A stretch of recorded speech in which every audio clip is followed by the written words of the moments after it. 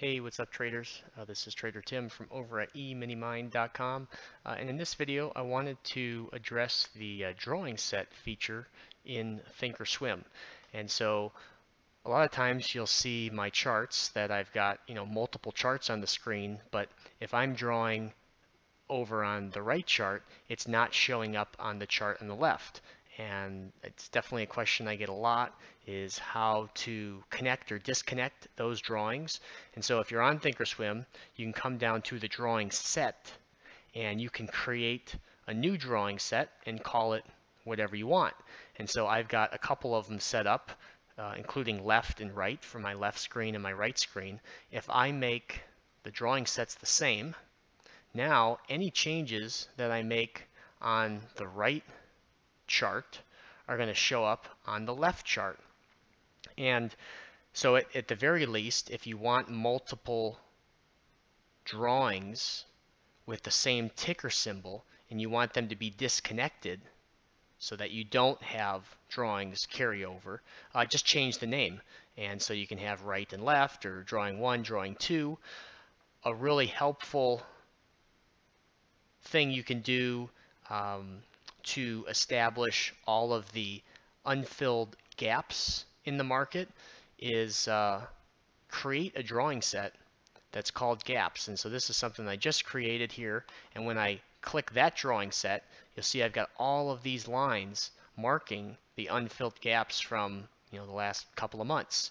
And so this way I can come in here and I can see that tomorrow, here's today's close at 0650 was our close today. Well, tomorrow, if we move lower, we're pretty close to this 2787 unfilled gap. And if we move higher, well, then the next gap above us is in 2869. And so if we cross that level, then I can just delete that price level. And I used to keep a post-it in front of me here, and that was great. But now that we have so many gaps above and below us, it became too hard to keep track of. So I created a drawing set, titled it gaps, and then I can go back to my left standard drawing set, and all of those drawings stay the same. And so I can toggle between the two, and all of my gaps remain on my gap drawing set. And if I go to my left chart, then I can do my intraday analysis. I can change time frames, and those gap lines don't clutter up my screen. So a pretty common question I get with linking and unlinking those two charts.